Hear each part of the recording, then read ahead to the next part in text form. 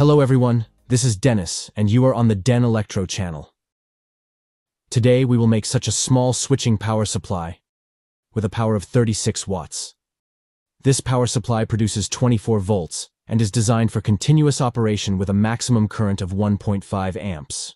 The power supply is assembled using a flyback topology using a top 233Y chip operating at a frequency of 132 kHz. The advantages of this power supply are its simple circuit and small number of parts. It also has a number of protections: overload, short circuit, overheating and overvoltage and undervoltage protection. Now I will show you how to assemble it, and then I will test it.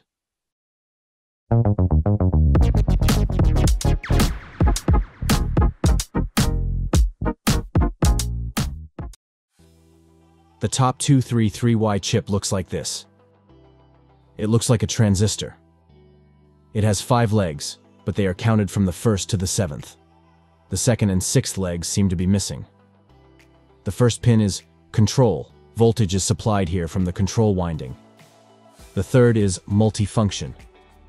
It can be used to organize a number of functions that are used in these power supplies, but I will talk about them in the next video. Now this pin serves to protect against high and low mains voltage. The 4th pin, source, is the source of the field effect transistor installed in the microcircuit. The minus is also connected here. The 5th pin is frequency. If you close it with the source pin, then the internal oscillator of the microcircuit will operate at a frequency of 132 kHz. And if you close it with the control pin, then the frequency will decrease by half to 66 kHz. The 7th pin, drain, is the drain pin of the transistor. Voltage is supplied here from the primary winding of the transformer, and the microcircuit is powered from here. There is a table in the datasheet that shows the microcircuits belonging to this series. Top 232, 233, and 234. They have different powers, but they are all assembled according to the same scheme. At standard mains voltage in a sealed case, the 233Y can be used for power supplies up to 20 watts. If the power supply is without a case with good cooling, then the power increases to 50 watts. If, when creating a power supply, it is designed to operate in a wide voltage range from 85 to 265 volts, then its power will be less. Microcircuits with the index P at the end of the marking are produced in a dip weight package, G in SMD housing, and with the index Y in the TO220 case. This is the most powerful version. Also, only here you can change the frequency, either 66 kHz or 132. Microcircuits in DIP and SMD packages operate only at 132 kHz purity. The power supply circuit looks like this. It works roughly as follows. On the left is an alternating mains voltage of 220 volts. It is fed to a high-frequency filter consisting of capacitors CX1 and a common mode choke L1. Electromagnetic interference fades out here, and the current goes further to the diode bridge, consisting of 4 one-end 4007 diodes. After this, the rectified mains voltage is smoothed out by capacitor C1. The current is supplied to the primary winding of transformer T1 and then to the U1 chip, top 233Y. I marked the output of the microcircuit here with serial numbers and letters indicating the function of this output. When the microcircuit starts up, it will begin to create high-frequency pulses supplied to the primary winding of the transformer. The primary winding of the transformer consists of 2 semi-windings, each of which has 48 turns. There are 2 secondary windings. The first winding is power. When current appears in it, it passes through a 5 ampere 100 volt Schottky diode D6, and is then smoothed out by capacitors C5, C6, and a 3.3 microhenry inductor L1. The output of this winding will contain the 24-volt voltage we need. The second secondary winding is control. It consists of 7 turns. I would like to note that this winding does not serve to power the microcircuit. For its operation, the microcircuit receives voltage from the primary winding of the transformer. The voltage created on the control winding serves for feedback. It passes through the optocoupler transistor U2 and reaches the first pin of the U1 chip. This chain operates functions against overload, short circuit, auto restart, and skipping pulses, so that the power supply consumes less electricity at idle. Microcircuit U3 is a controlled Zener diode TL431. It controls the stabilization of the output voltage, and with the help of its wiring, this voltage can be adjusted. It is formed by a voltage divider consisting of 2 resistors, R7 and R8. The voltage created by resistors can be calculated using this formula. To make the output voltage more accurate in parallel with resistor R8, I added a 100 kilo ohm resistor R11. This resistor is not necessary. If after assembling the power supply, the output voltage is completely satisfactory to you, then there is no need to install it. And these are the ratings of the remaining parts of the power supply. It seems that there are a lot of details and the diagram is very complicated, but in reality this is not so. If someone doesn't understand something, ask questions in the comments. As usual, I will make the board for the power supply using laser cardboard technology. Just print out the board layout, stick it on a piece of cardboard, and that's it. You can change or adjust something in it at any time. The dimensions of the board are small, 45 by 115 millimeters.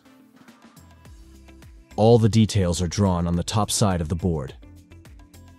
In the places where the points are located, using a thick needle, you need to make holes for the legs. If the holes do not coincide with the legs of the radio elements, then the holes can always be made in another place. Then you need to insert all the radio elements into the holes and connect them with jumpers on the back side. The transformer will be inserted here. For its thick legs, the holes need to be made a little larger. I will use this core for the power supply. Both halves are the same size, and there is no gap between them. This flyback power supply has a single-ended topology, so clearance must be provided. The transformer frame looks like this. Where there are 2 legs, I will consider the low voltage side, and where there are 4 legs, there will be a high voltage side. This is where I'll start winding the windings. First, I will wind half of the primary winding of 48 turns. I start winding from the second leg. I bring the wire on the left behind the frame and out on the right. This produces 1 turn. I wind all the other 47 turns in the same direction. I managed to lay this amount in exactly 2 layers. It doesn't really matter how many turns you wind, 40 or 50. The remaining half of the winding can be wound after all the windings. After the rain comes out on the right side, bend it down. I wrap it around the first leg for a while. Then I use mylar tape to create 3 layers of insulation. Then, starting from the 4th leg, I make a control winding. I also insert the wire from the left behind the frame, bring it out to the right, and make 7 turns. Then I lower it down, wrap it around the 3rd leg, and bite it off. Then 2 layers of insulation, and turn the frame over to the other side. This will be the secondary winding. I start winding the 4-core output from the left leg. I put it behind the frame on the left, and it comes out on the right. In this direction, you need to make 13 turns. I lower the end of the wire down, wrap it around the right leg, and bite it off. Then I do 3 layers of insulation again. I turn the frame back over to the high voltage side. I take the end of the wire that remains hanging on the first leg and wind the second half of the primary winding. In the same direction, I wind another 48 turns from left to right. After the rain comes out on the right side, I lower it and wrap it around the first leg. Then, I insulate the outside. This completes all the windings. Now, using a radio component tester, I'll see what the inductance of the primary winding turned out to be.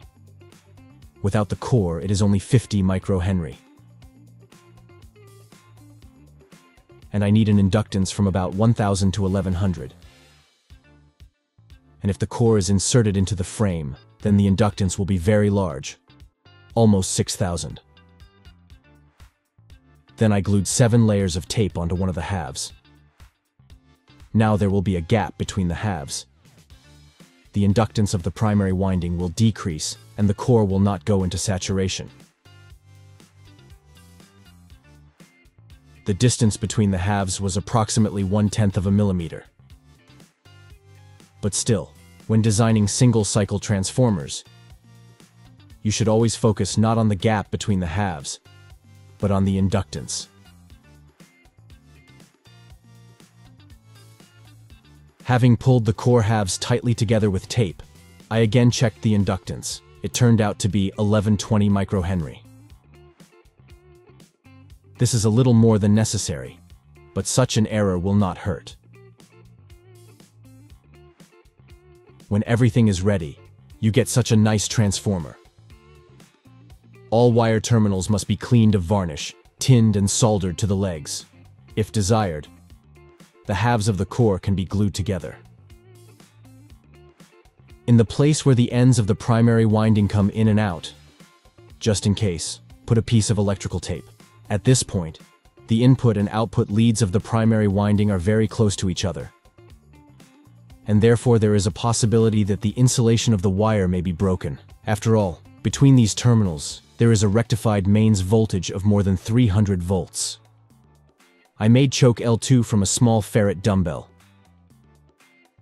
You need to make 10 turns of a double wire on it to get an inductance of 3 to 5 microhenries.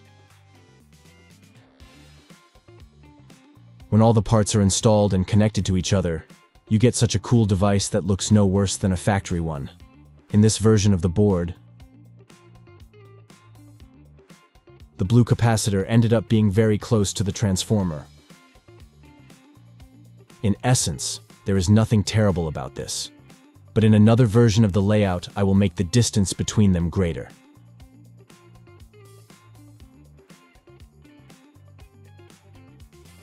On the reverse side, everything is connected by jumpers.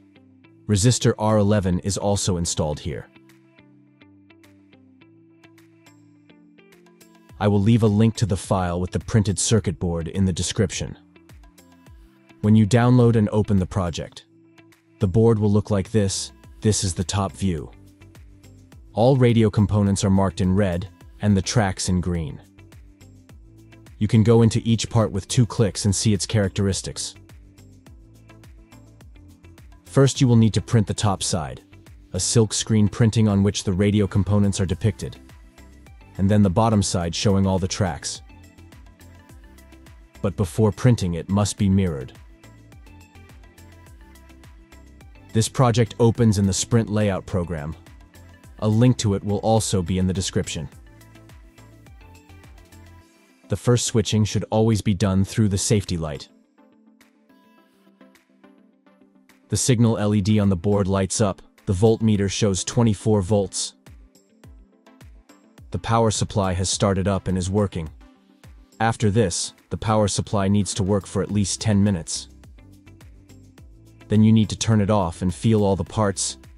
They should be cold. Then you need to connect a small load and let it work in this mode again. This small light bulb consumes about 30 milliamps. When it is connected, the voltage does not drop. This is already good. This power supply has short circuit protection. Let's see how it works. When I short circuit the probes, the voltage drops to 0, and the current begins to periodically jump. If the short circuit is eliminated, the power supply returns to normal mode.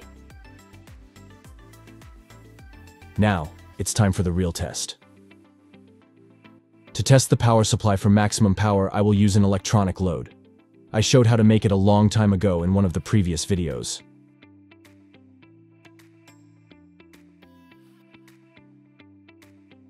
Slowly rotating the regulator, I increase the load.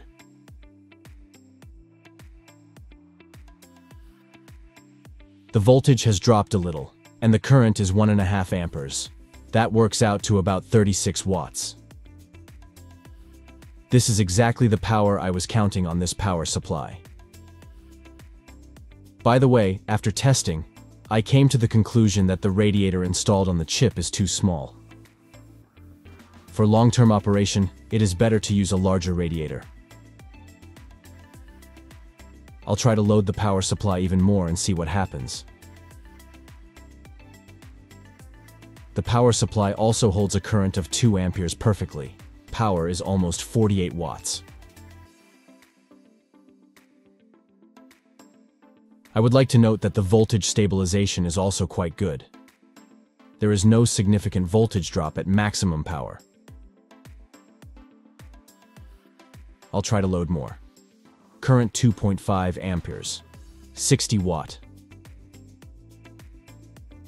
The load did not rise above this limit and the power supply went into protection. Now, as in the case of a short circuit, the power supply tries to restart every time. When I reduce the load, it returns to normal operation. As you can see, the power supply is very simple. It can be used in everyday life.